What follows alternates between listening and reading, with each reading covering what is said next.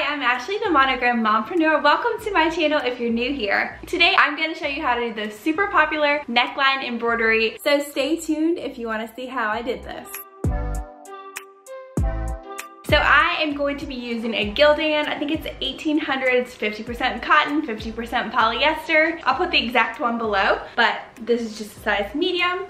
And I have it folded in half to find center. All right, so what we're gonna need today, I'm gonna use some soft and sheer. It's super, super, super thin. And then I'm going to use some tearaway stabilizer as a secondary. Then I'm gonna put the word mama on the collar, and I designed this in Embroidery. It's the free version, and I just used a BX font. I think this is Libby Jane from Alphalicious Designs. I'll put the exact font below in the description. So I designed it in Embroidery, and I'll show you exactly how to do that. But I'm gonna cut it out and make sure I got it right. So what I did was I printed it, and I'm gonna make sure I got the curvature right before I go crazy putting it on the machine. This is what it looks like, and I'm gonna cut around and see if it's the right placement and if it looks good enough.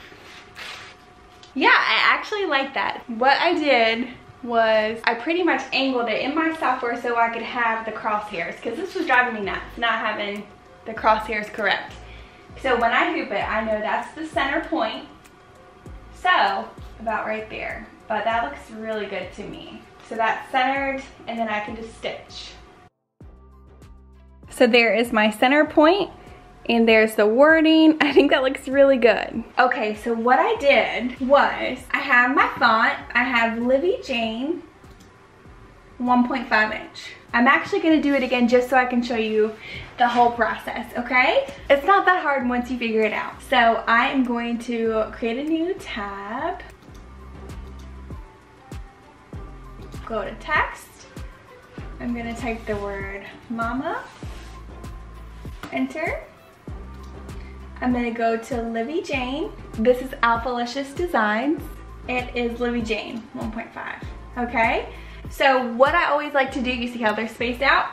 First, I'm going to use this little circle button, do this little place on bottom.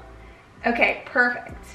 Now I'm gonna hit 102, because that's what I had it at, or a 4-inch radius.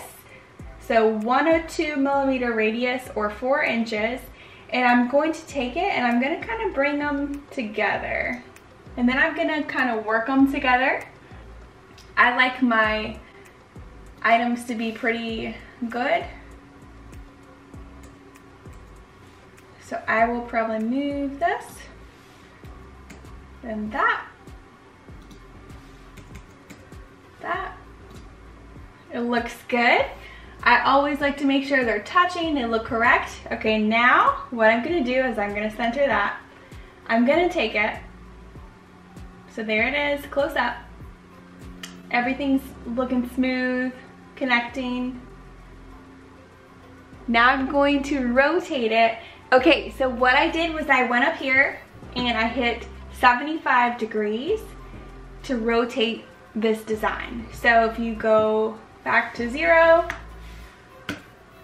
so there it was there, like that.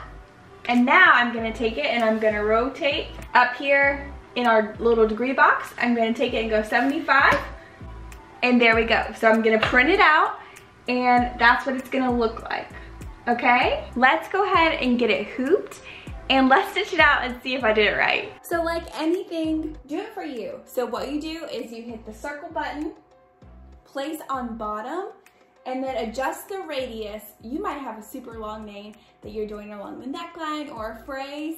So adjust that radius to fit and print it out is the best way that you can do it. Print it out so you can see it, see if you got the curvature right, and see if your placement is correct. Okay, just a little disclaimer there. All right, let's get it hooped. First thing I'm gonna do is I'm gonna pin exactly where I want it.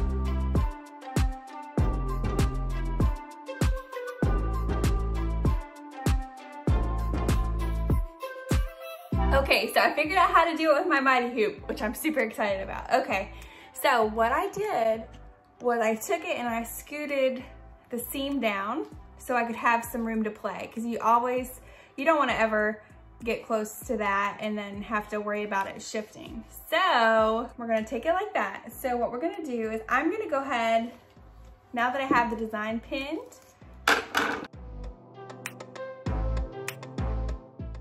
I'm gonna take it and spray some adhesive on.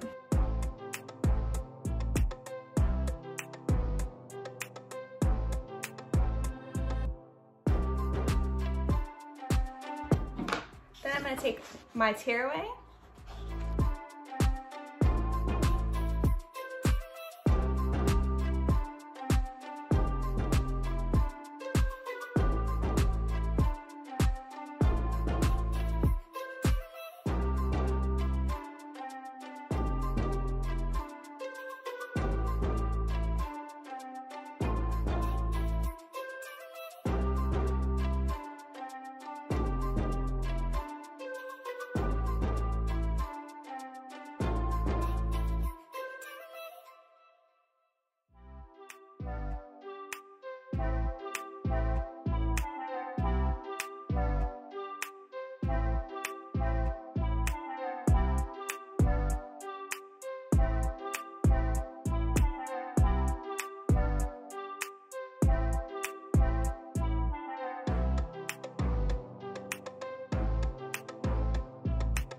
Okay, I did pretty good for not really knowing what I was doing.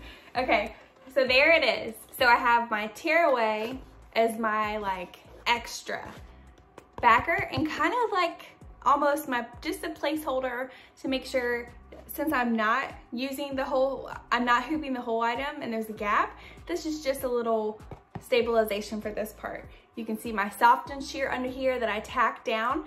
It's pretty much centered in my hoop.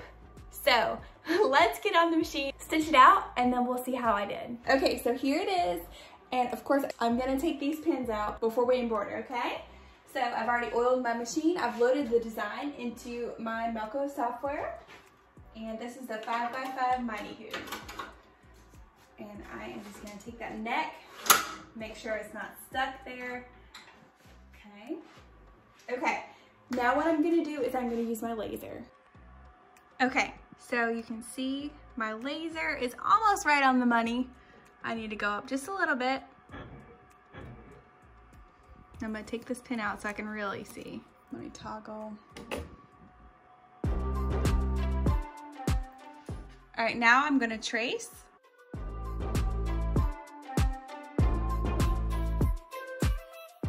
So I've traced the design. I think I'm ready to hit start, guys. Are you ready? Let's see. Okay, I'm going to remove my pins. Don't forget to do that. And I'm just gonna toggle these so I can grab that. And we should be ready to go. I may put some water solvay on top. Y'all know I love this for just extra. I've got some from All Stitch. Okay, let's make sure. All right, let's go.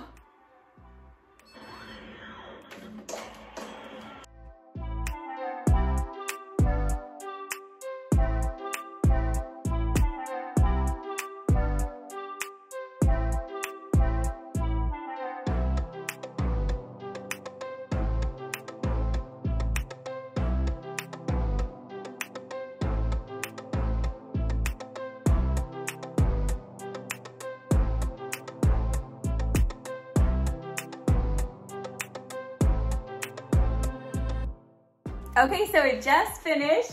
Let's see. The stitching is fantastic. Look at that font. Oh, it's so cute. I don't know about my placement. We'll see. We're gonna see. So right off the bat, when I'm using water solvay and I see a jump stitch, I like to do it before.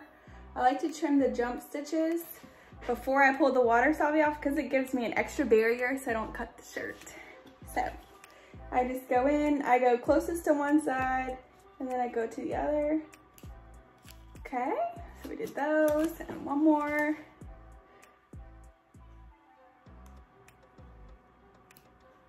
All right, let's take it off the hoop and see how I did. I'm just gonna take this off.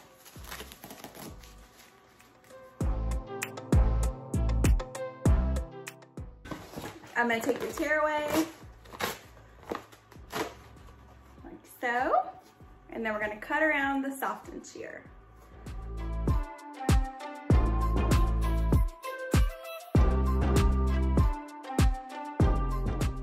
Moment of truth, are you guys ready? I'm not ready. It looks cute. Let me try it on real quick. All right, what do you guys think? The curvature is perfect. That looks great. What do you guys think? Should I have put it more, this is center. Should I have put it closer to center? It looks great though. So, have you ever tried embroidering the collar of a sweatshirt? Let me know your tips and tricks. And let me know if you think it should have been moved over a little bit more. I don't know. Either way, I'm super proud of myself for trying a new type of embroidery. I have never done anything curved and actually turned down an order because I had no clue how to do it. So I hope this inspires you to try something new and different. I will link everything I have used today in the description box below. And as always, if you want more information about the MELCO, contact Ron. I will leave his cell phone number below as well as a link you can click on. You can text him or click that link for more information, as well as I will have the font I use in the sweatshirt linked below. So that is it for today's video. Make sure you're subscribed. You are not going to want to miss out on any upcoming tutorials I have. And until next time, thank you so much for watching. Bye for now.